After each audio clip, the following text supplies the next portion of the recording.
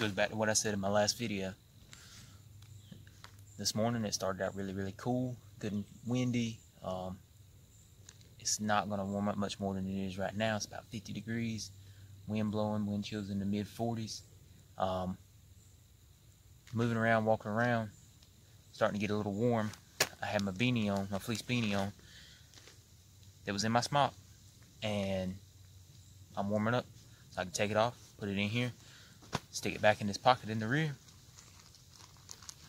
and if I get separated from my pack for whatever reason, I still have some warming layers with me for wintertime. That's an underrated thing to have on your person this time of year. I really think that's completely underrated. So I'm going to get this put up, take a sip of water, get my pack back on, and keep going. Got about 4 miles. Well, about 3 left now. So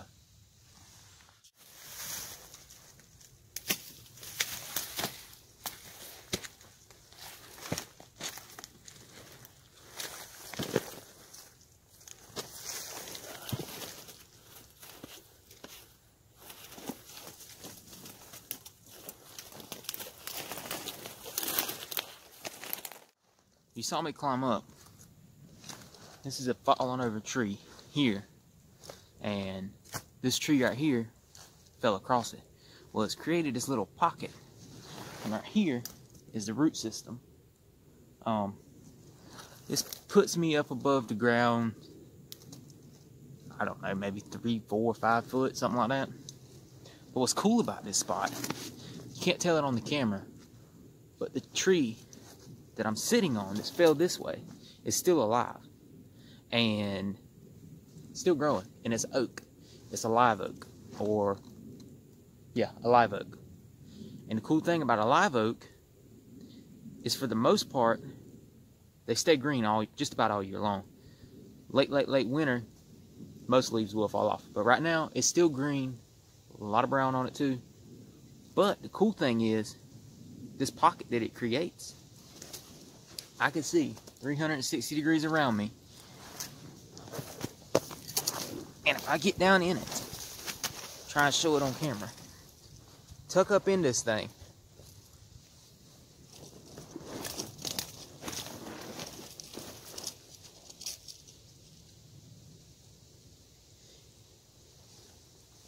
it would be very difficult for somebody to see me.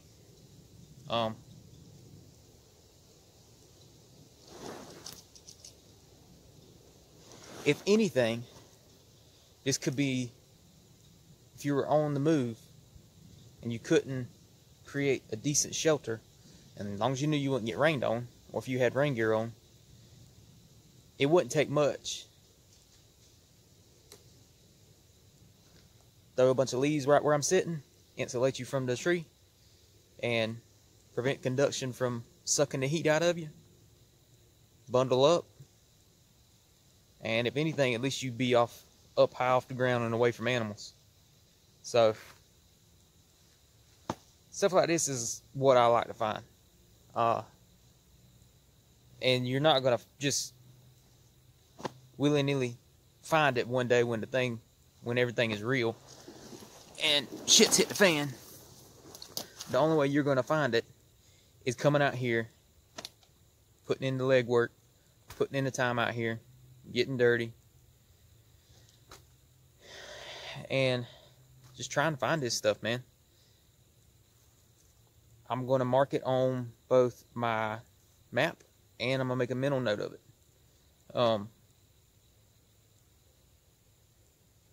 Stuff like this is why I like coming out here.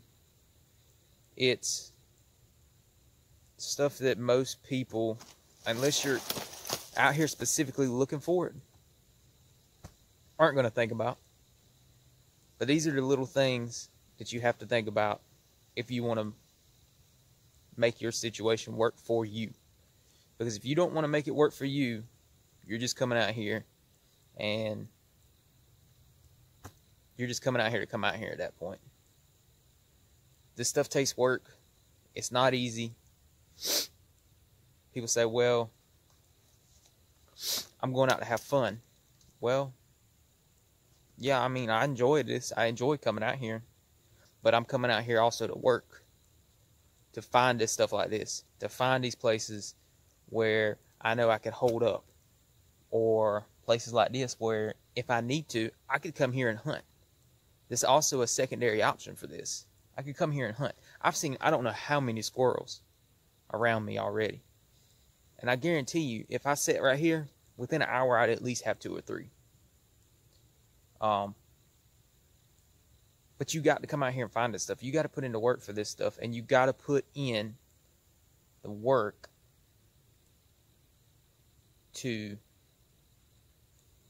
maintain your body, your area, and what is around you in your head. Maintain that mental notes of this is here. Okay. Say an example. Half a mile to the east is, I don't know if that is east, honestly, but half a mile to the east is a cache point that I have set up, or 3 miles that way is my main shelter. Stuff like that is what I don't see a lot of people do. I see a lot of people just talk. And talk is cheap. So, didn't mean to get on a rant. But I'm out here today. I'm scouting a certain way in to an abandoned river cabin that I have access to for a overnight or a drill or an exercise, whatever you want to call it, that I got coming up in about 2 weeks. So it's also getting about lunchtime.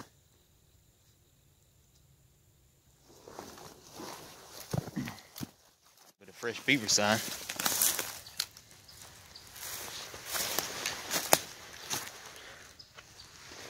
This is a run that shoots off from the river, and it's dried up pretty good actually. My plan is to go on further in, follow it in. I know where it ends, or I know the end of it, circle around it, and keep heading that way, which is upriver. And probably when I get to the end of this bit right here, I'll probably go ahead and stop and have some.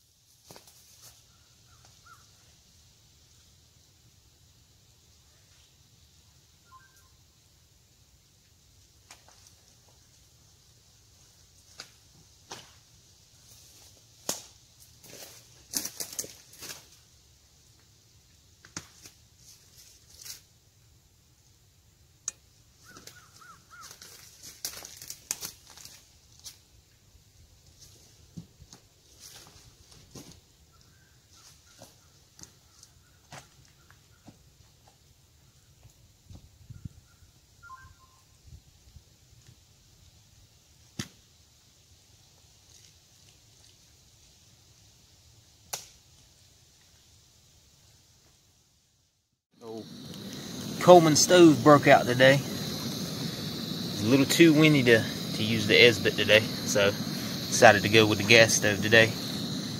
And for lunch, gonna have some creamy chicken ramen. Put some pack of Star-Kissed chicken in it, and overlooking this swamp, this little bit of a ledge that I'm on right now. I'm leaning up against this log, just gonna sit here and wait for my noodles to boil and have a little.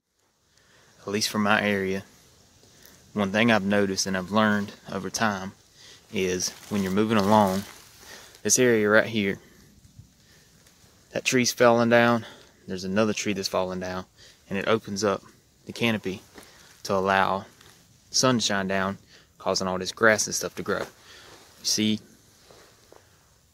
all the way around it, there's no more grass, only where the sun is shining through.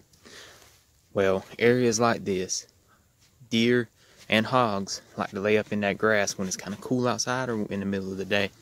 And if you're not careful, you can run up on them. I've ran up on hogs several times like that, being in grass like that, and deer. For some reason, it seems like the hogs like it more that I've noticed. It's just another thought to think about, and goes back to what I've said in the past. You need to be aware of little nuances like that in your area that it's not going to be something that you just read in a book. It's going to be something that you learn from field experience and just time in the dirt and spending time out here and learning this stuff. Fine. This right here is a bald cypress tree, and as you can tell, it is huge. Well, it's half alive, half dead. These cypress trees, a lot of times when they get bigger into this size, especially this size, they start to get hollow. Well, there's my AR leaned up against it, so you can tell how big it is. I mean, the thing is pretty huge. Well, there's a hole. Well, I sawed off this and a piece that was sticking out here, stick my head in there. I'm gonna try and do this with the camera and the light. But you can see, hopefully it shows up, the base of it. Well, let's see if I can't get it. Okay, it's probably not showing up too good, but anyway, the whole, I could stand up in there.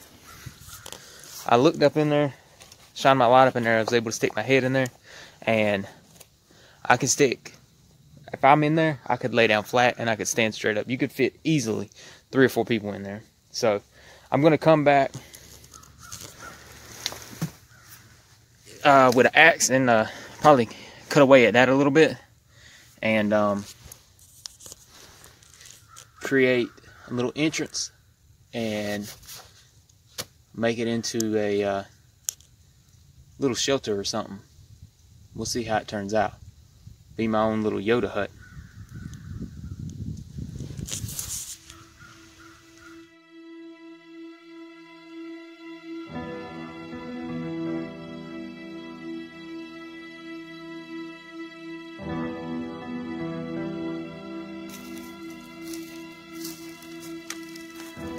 Load up on guns and bring your friends. It's fun to lose and to pretend she's overboard and self-assured.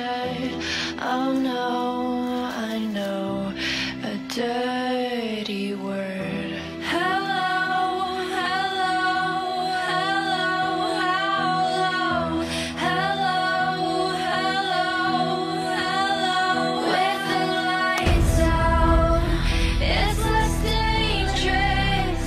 Here we are.